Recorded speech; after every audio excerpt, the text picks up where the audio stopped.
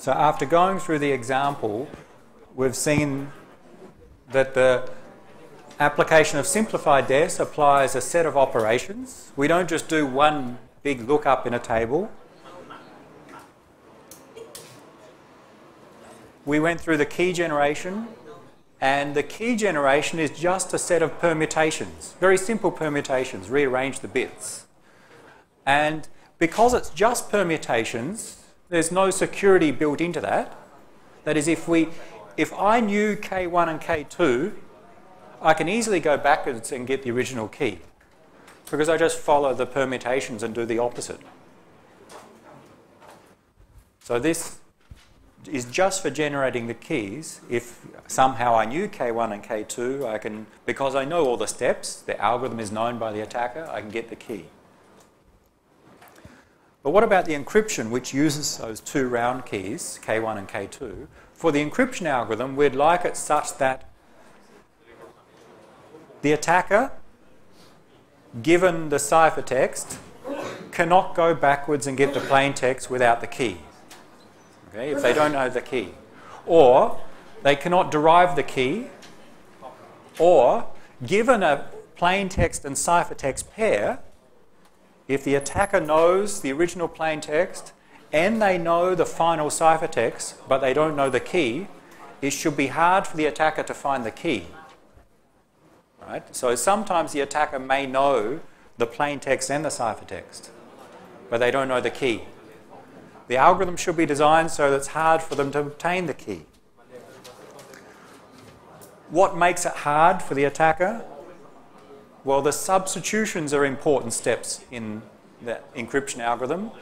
The S boxes take 4 bits in, produce 2 bits out.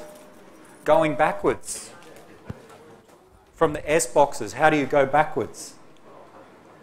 If I know that the 2 bits that were produced as output of the S box were 1, 0, if I know the 2 bits out were 1, 0, what's the input to the S box? So we know the output is 1, 0. What would the input, say, for S0 be? It could be one of multiple values. We have a 1, 0 here, here, here, and this location. So if I'm trying to break the cipher and working backwards, if I know the output of the S box, it doesn't mean I know what the input was. It could be one of 4 values. So that's where the substitution is important. The attacker doesn't know which of those 4 values. They would need to maybe try all 4 values and then keep working backwards. Similarly, the exclusive OR is a substitution.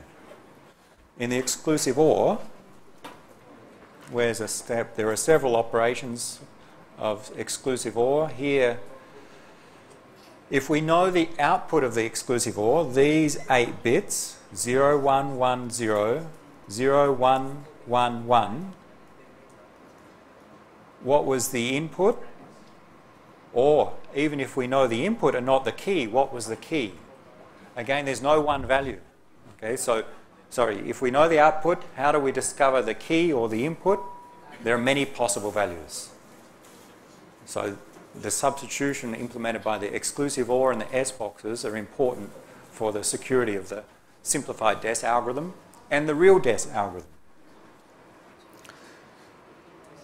In the same way that Vigenère cipher, the one-time pad, use substitutions, they can create output ciphertext which appears random. What about all these permutations in here? So we've got some substitutions, but we've also got expand and permutate. The swap halves is a permutate. P4 is a permutate, and the initial and final permutations.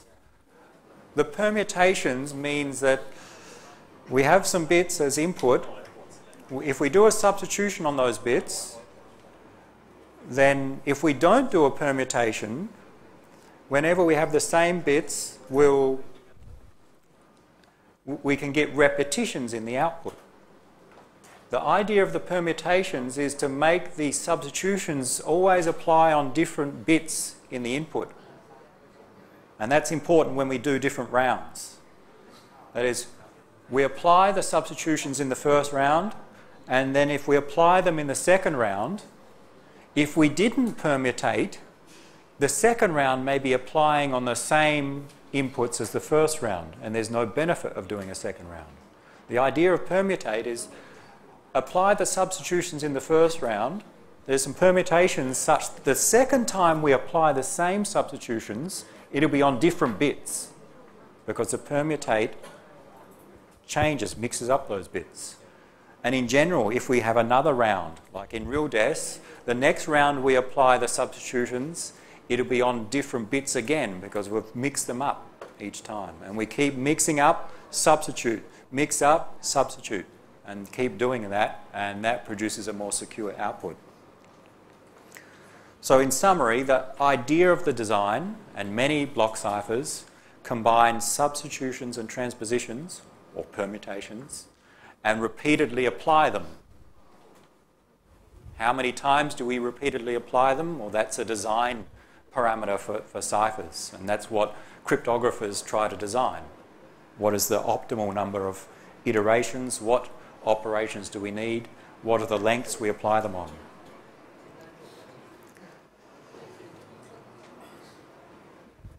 That was quite a long example we went through, and in this course that's the only detailed example we'll go through for a block cipher, a symmetric key block cipher. It's one of the easier ciphers to understand by going through via example. Others, like AES, require some different math to understand.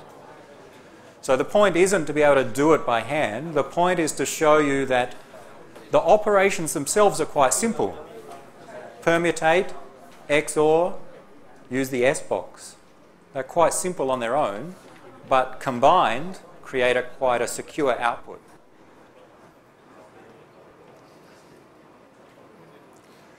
And just to reiterate, the permutations are fixed. They are always these values. P10 is always 3, 5, 2, 7, 4, 10, 1, 9, 8, 6. So the attacker knows that,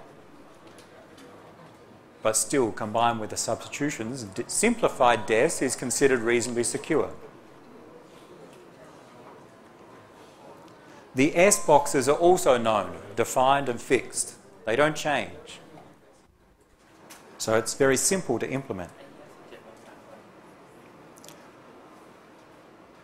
Let's look at compare to RealDes, because that's what we care about. So remember, simplified DES is just for teaching. As a function, we can think what we did to get the ciphertext. We took plain text, we applied the function, which is the initial permutation. The output of that, we applied this, what we call the round function, f, using K1, which was actually many substeps. Permutates, XOR, S boxes. Then we swap the halves. Then we apply the same function but using K2 as input. And then we do the inverse initial permutation. If you want to decrypt, you see that it's exactly the same functions are applied. We take the ciphertext, do the original initial permutation, apply the same function but use K2 first, apply the switch, the same function with K1, the inverse initial permutation, and we get the plain text. That is, the algorithm used for encrypt and decrypt are the same, but we use the keys in the opposite order. A good thing about that, and it applies in RealDes as well, to implement DES, we just need one implementation. One implementation for the encryption algorithm, and it also does the decryption. Some ciphers, that's not true. Some ciphers, you need different code for encrypt and decrypt. With DES, it's the same. So it makes it easier to implement. What about the security of simplified DES? Of course, it has a 10-bit key. We can guess that. Right? Only 1,024 possible keys. I could just brute force all of them and find the plain text from that. But ignoring that limitation of simplified DES, if you knew the plain text and if you knew the ciphertext, how easy would it be to find the key? Well, people think it's quite hard. Okay, when people have done analysis, and the point is that simplified DES even in 2 rounds is considered quite good because it's built just upon the design of real DES. It may be possible for small values, but the algorithm itself is considered secure and good. And that applies more so in the real DES. So let's compare them.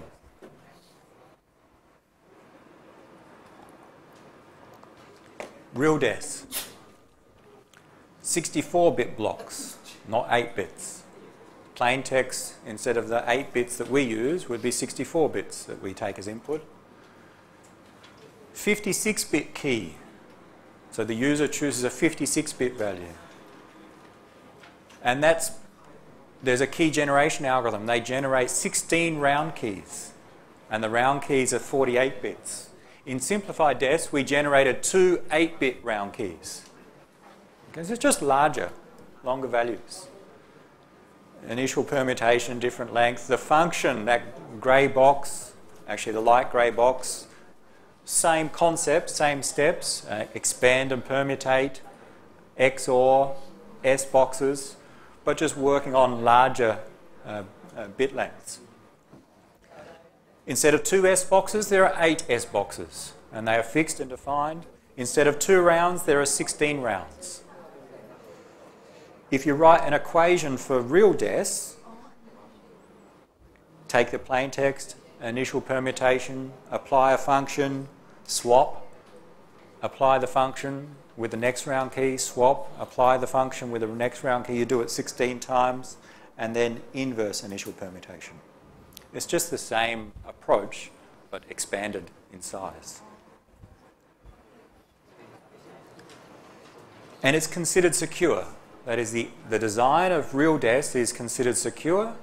It's hard for an attacker, given a plain text and ciphertext, to find the key.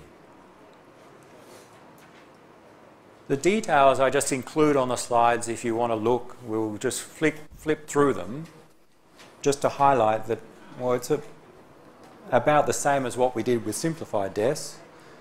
Right? This is saying that we have an initial permutation and then there's 16 rounds. There's actually a swap at the end and a final inverse initial permutation to get the ciphertext. But there's initial permutations. Instead of defined as the arrangement of 8 bits, it's on 64 bits. So that's defined in the DES standard. It says, for example, the first bit on input moves to this position. The 58th bit on input becomes the first bit on output. The 50th bit on input becomes the second bit on output. So this you have to remember for the exam, memorize this table, and then you'll be able to solve DES. Now, you don't even have to remember real simplified DES. So it's not the point of remembering these definitions, but be aware that they are fixed. They don't change. Expand and permutate is defined. A round involves taking the right half, expand and permutate, XOR with the key, S box, permutate, XOR, swap the halves. Exactly the same steps as what we did with simplified DES. And the S boxes are defined, and there's just 8 of them. Right? And something about the key generation. So is it good? And why is it good?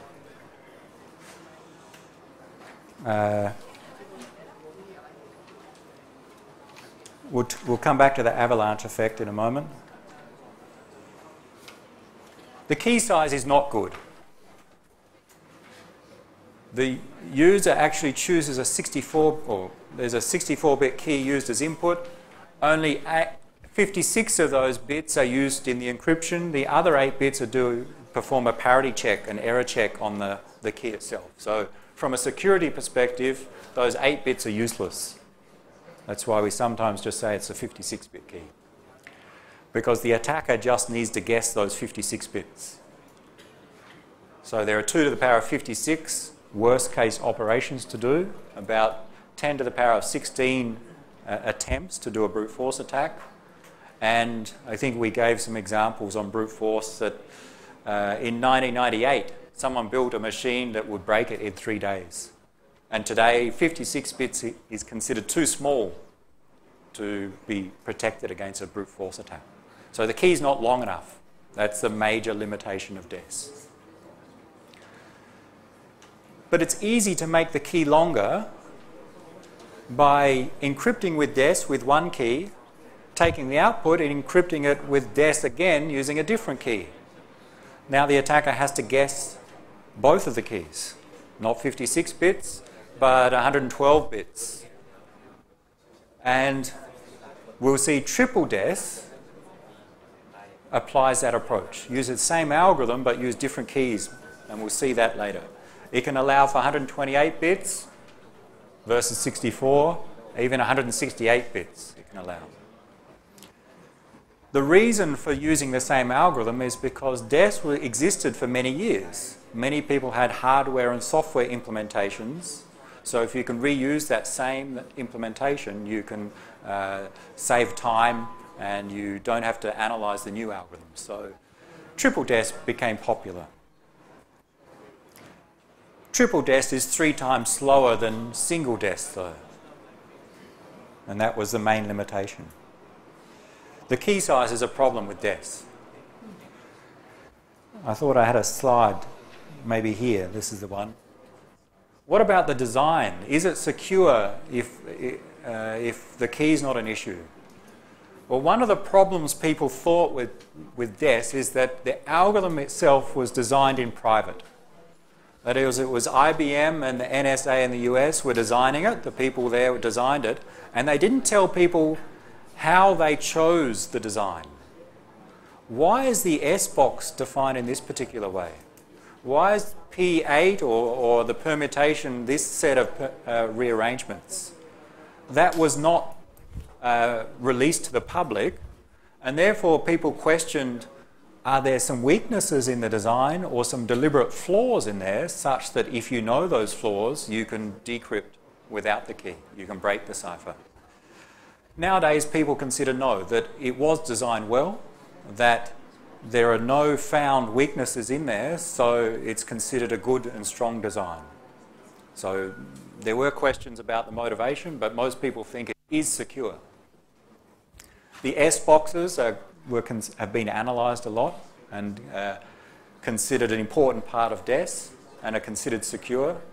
They provide non-linearity in that we really think it's hard to go backwards from the S box. We can go in one direction easy, but going in the reverse direction is hard.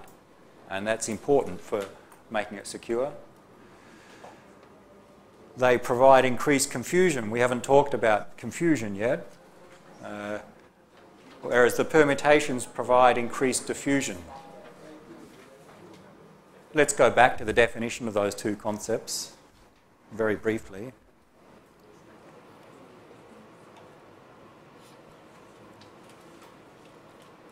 We skipped over them. What is diffusion and confusion?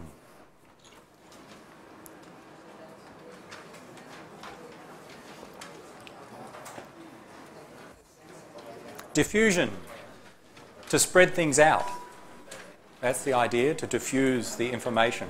And with respect to our ciphertext, remember with our plain text, some of the classical ciphers, we said it's easy to do a frequency analysis attack. That is, we expect the plain text to have more E's than the letter Z. E is the most frequent letter. There are some statistics about the structure of the plain text. That's always the case with plain text. Diffusion is about applying some operations such that the ciphertext doesn't contain those statistics. That is, if E is the most frequent letter, maybe it occurs 12% of the time in the plain text, and if another letter occurs 12% of times in the ciphertext, then we don't have diffusion. But if in the ciphertext all letters occur equally, then we say there is diffusion because the statistics present in the plain text are no longer present in the ciphertext. How do they do or obtain diffusion? The permutations are important. do a permutation and then some function in general. There are some characteristics of that function. So the permutations are part of increasing diffusion. And another way to think of the result of diffusion is that the algorithm, especially the substitution, gets to be applied on all the different bits on the input, not just on some of the bits. Confusion is about making the relationship between the ciphertext and the key complex. So it's hard to work backwards. Right? So the attacker, if they know the ciphertext and they know even the plaintext, it should be hard to find the key. So that's what confusion is trying to do, to make it confusing between the ciphertext and the key. So even if the attacker knows some statistical characteristics about the ciphertext, even if they do know one character occurs more frequently, if the algorithm has confusion, it still should be hard to find the key. That's the idea. And confusion is usually implemented using substitution algorithms, the S boxes in DES and other ciphers. Maybe the most interesting to you about diffusion and confusion is that they were the concepts, and some of the concepts of ciphers were defined by Shannon. And those that have sat in my class last semester, what did Shannon do? Claude Shannon. Remember Shannon capacity? The capacity, C equals the capacity of a data communications link is the bandwidth log of 1 plus the signal-to-noise ratio. Shannon designed this, or analysed and developed this equation for capacity of communications, but he also analysed ciphers, and he came up with these concepts of what is an ideal cipher, what is confusion and diffusion. So Shannon was someone who made a large contribution to data communications, but also security and cryptography. Let's try and finish on DES. What else have we missed? I think that's almost enough.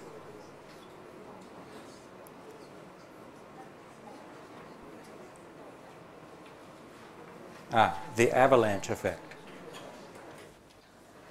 How do we know if the output is secure?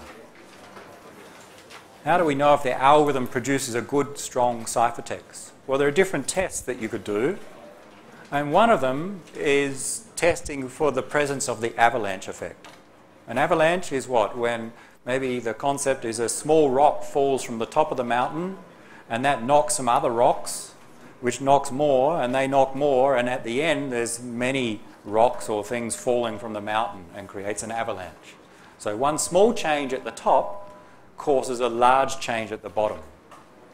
And the concept is something to measure whether a cipher is well designed, if it's secure. If it has the avalanche effect, it's considered good. If it doesn't, it's considered bad.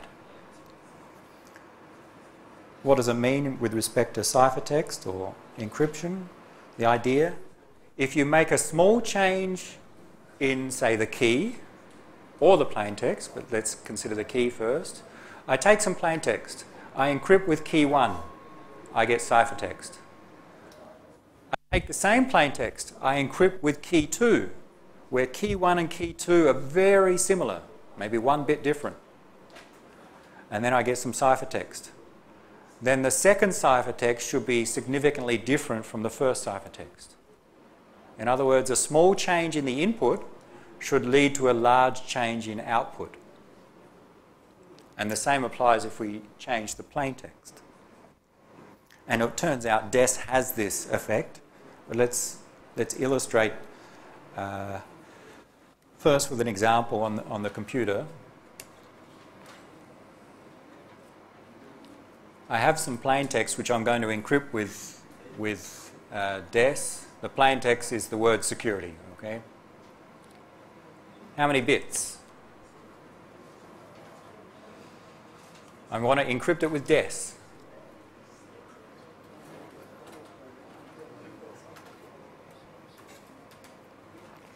Anyone want to guess how many bits in this plaintext message? How many bytes do you think? Normally one character on an operating system is stored as 1 byte. All right, so 1 letter is 1 byte. We have 8 letters, we have 8 bytes. There's no end of line missing hidden character, so there's 8 bytes or 64 bits. So it's a perfect size for DES. DES takes 64 bits in. I'm going to encrypt security, which really is represented as a 64-bit value with DES. What if I added 1 more letter at the end? Then we'd have 9 or 72 bits, but DES only works on 64 bits at a time. So we'd need to apply DES on the first 64 bits, and then we'd need to generate the last another 64 bits using that last letter and maybe pad it out. Padding is fill out the rest of those bits, maybe with some default value like all zeros. So when we don't have a multiple of 64, we need to use some padding. We have a multiple of 64, so it's okay. So let's encrypt security with DES and just see the output, and then we'll encrypt something slightly different. And the software, and you're going to use this software in some homework tasks later. OpenSSL just implements many encryption algorithms. Encrypt using DES, and there's a mode of DES, a special mode or a particular mode, ECB mode. Not important yet, it will come up in a later topic. You don't need to remember this. Take as input the plain text file, which is actually take the word security, but represented in the binary form. As output, -O, I'm going to call it c1.bin. I call it .bin because it's going to be a binary output. It's not going to be readable like in a text file, I hope. And then the key, -k. How long should my key be? This is not simplified DES, this is real DES. Forget about simplified DES except for learning the algorithm. How big? 64 bits. This software doesn't want me to type in bits, it wants me to type in hexadecimal. How many hexadecimal digits? 64 bits, 1 hex digit is 4 bits. Hex goes from 0 to 15, so we need 16 hex digits. And I should choose a random key, all right, so that someone else can't guess my key. It should be random. But my random number generator is not working so well. Is that 16? All right, so there's 16, they're hex digits. So there are 16 hex digits, convert each to a 4-bit number, and we get our 64-bit key. It's coming up in a later topic. This ECB is a mode of how we use DES. It's the way that DES handles splitting long inputs into blocks and combining those blocks back together. And that mode actually needs another parameter called an initialization vector, IV. And for me, I'll just set it to all zeros. I think it's 16. Not important for this example.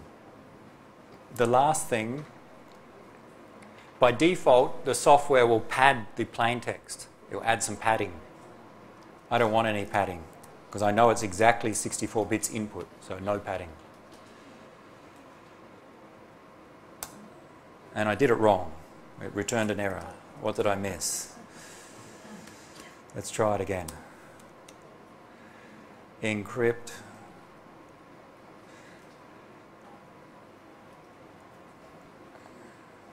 And I'll just copy my other example.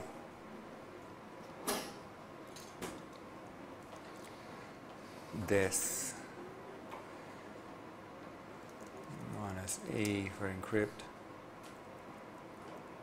And I better get this correct. What did I do wrong?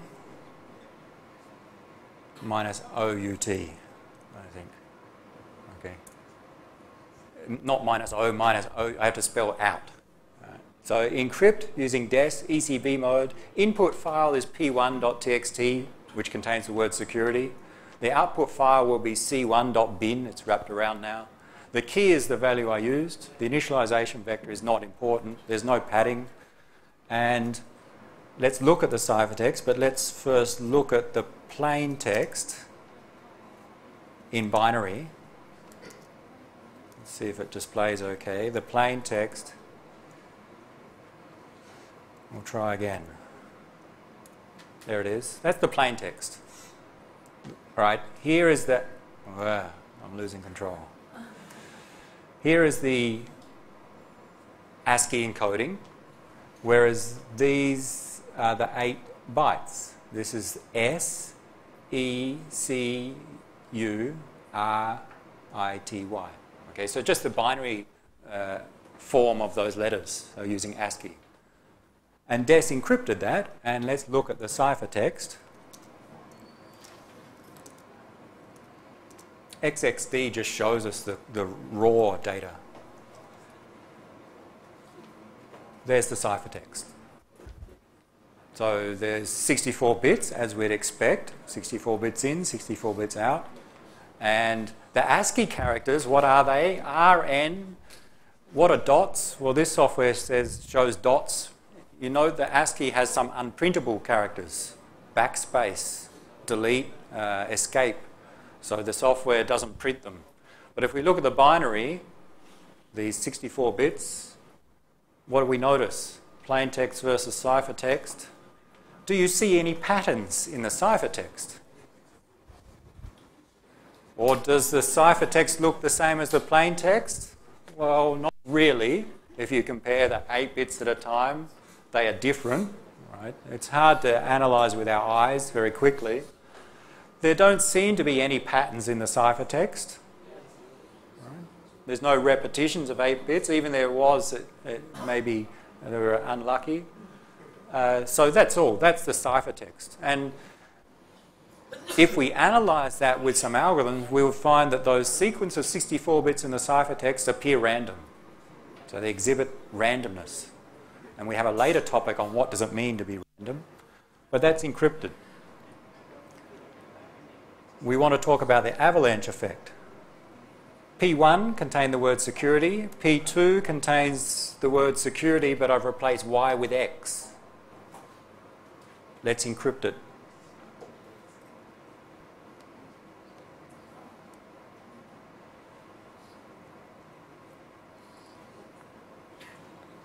All the same key, same algorithm.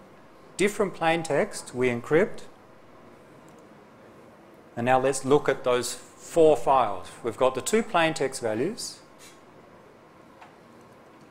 Let's try them again. P1 and P2. What's the difference between those 2 files in binary? There are 2 plain text files. I think if you look closely, all bits, all 63 bits at the start are the same. The last bit is different. The Y ends up, we get a 1 at the end. The X ends up, we get a 0 at the end. So the 2 plain text values are almost identical except for one of the bits. So a small change in the plain text. Now let's look at the ciphertext for each of them.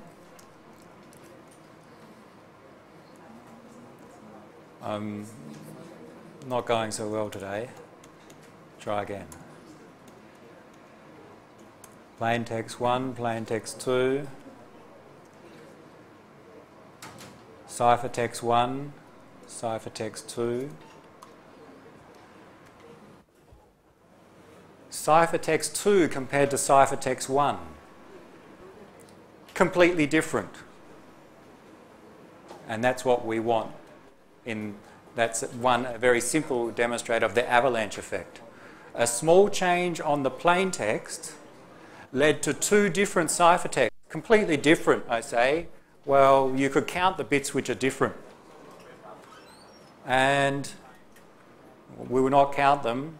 but if you look and you compare each 8-bit value, see some of the bits are different.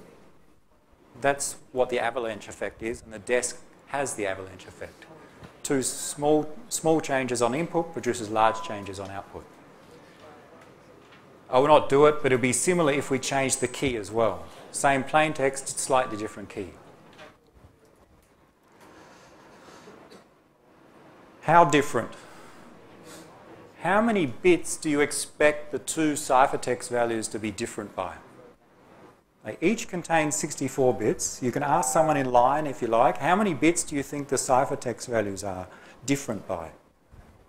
On average. Half. All right? If you choose two random 64-bit values, you expect some of the bits will be the same, some will be different. On average, half of them will be the same, half will be different, because they're only zeros and ones. So 32 bits should be the same, or 32 bits different. And with ciphertext, we expect to get random outputs. So if we have two random outputs, we'd expect 32 bits to be the same. Well, I don't know how many in this case, but if I tried a different pair of plain text and keep trying many times and count, I'd expect on average I'd get about 32 bits different. Sometimes more, sometimes less. If we do, then that's good. Back to our slides. This actually shows in the design of the rounds of DES how the avalanche effect is applied. The next slides will consider two different plain text values. They differ by just 1 bit. Similar to my example then, there's a small difference in the plain text, and you apply DES and you get, in that particular example, 32 bits different with the same key. The second example, same plain text, two slightly different key values, and again the ciphertexts differ, in this case, by 30 bits. If you tried others, you'd on average get 32. What's more, we can see the avalanche effect taking place in the rounds. DES involves 16 rounds. What this picture shows us, we're using the same key but two slightly different plain texts. The input plain text at the top starts with a 0 in hex, and at the bottom starts with a 1. There's 1 bit different. When we do the first round of DES, after the first round, there's 1 bit different. Actually, this is, yes, after the first round, there's 1 bit different. After the second round, there are 5 bits different. After the third round, 18 bits different. And then from the fourth round onwards, it oscillates around 30, 32 bits different, which is what we want. We expect half of them to be different.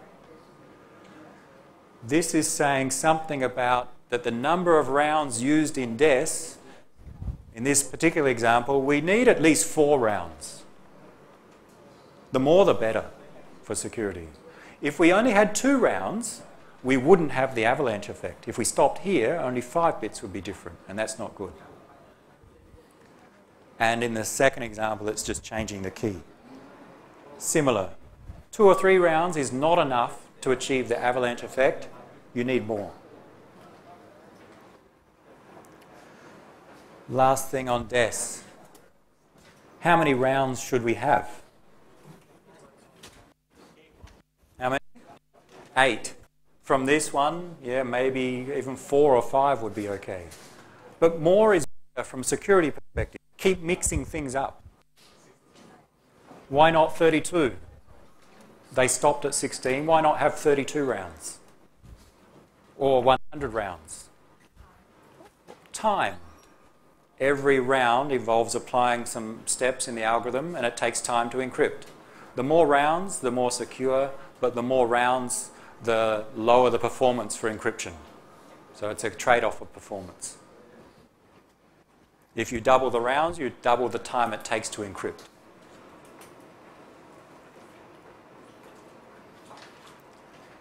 I think that covers DES. There are some theoretical attacks on DES.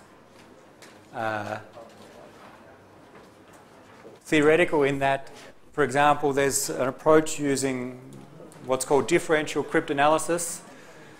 Brute force attack on DES takes about 2 to the power of 56 operations. There are some attacks that can break it in less, 2 to the power of 47 operations. About 250 times faster. But to do those attacks, the attacker needs to have 2 to the power of 47 existing plaintext values.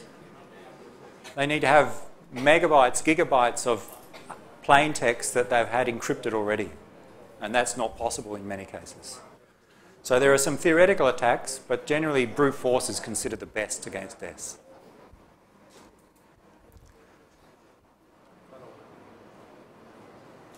DES is considered secure nowadays, but the key is too short.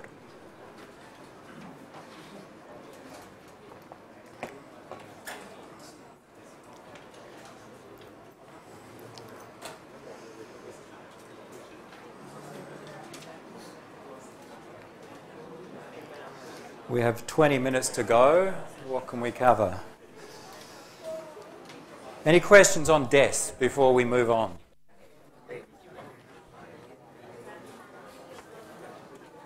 You can answer the quiz question, encrypt using simplified DES. Sometimes there's a quiz or an exam question, encrypt with simplified DES. Okay.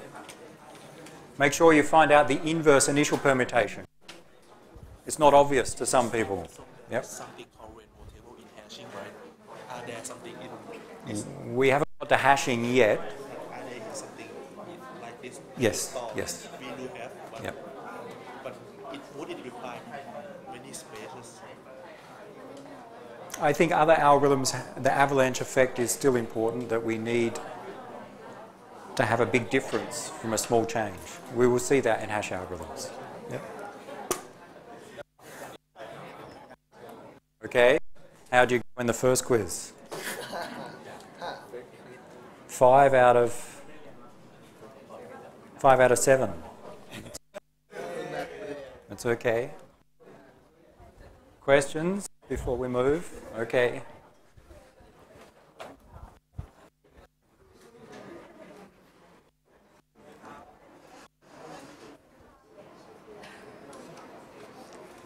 DES is not the only cipher. There are many others. We will not go through others in detail. We'll mention the names of them.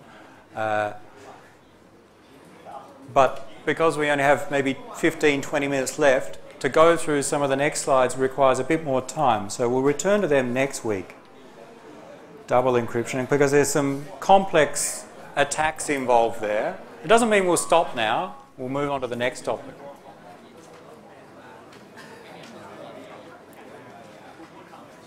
Actually, we can say something about AES while we're here, but the double encryption we'll have to return to next week.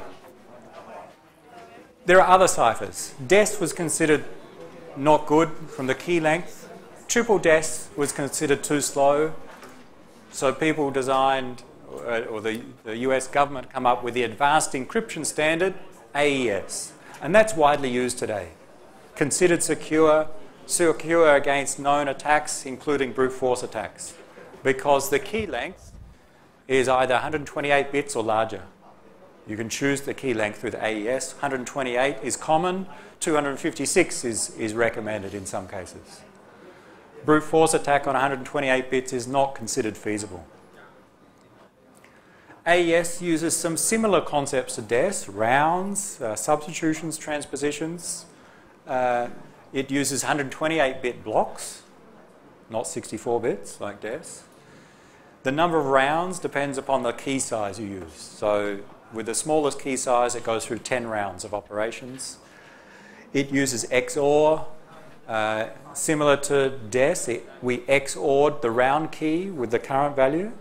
AES uses a similar thing. It uses S boxes, look up the matrix, return the value.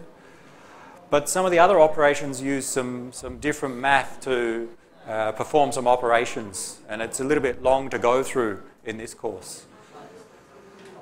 But AES is widely used today. Most file encryption that you use would probably use AES. Some of your Wi-Fi traffic, if you would turn on encryption, will use AES.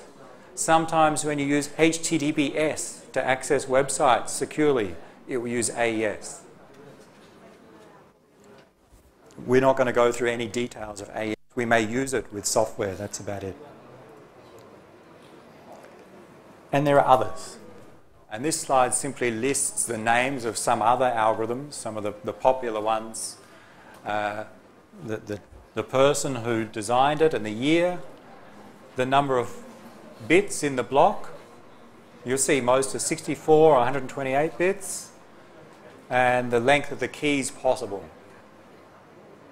Some of them use the Feistel structure, some use similar to AES, which is called a substitution permutation network, slightly different. But they often follow similar designs, slight variations. If you need to choose one, choose AES. If you want to be safe, choose AES with a 256-bit key. Okay. If you don't know, then choose AES. If you have a very special case usage, maybe you would consider others for performance or for some other reason.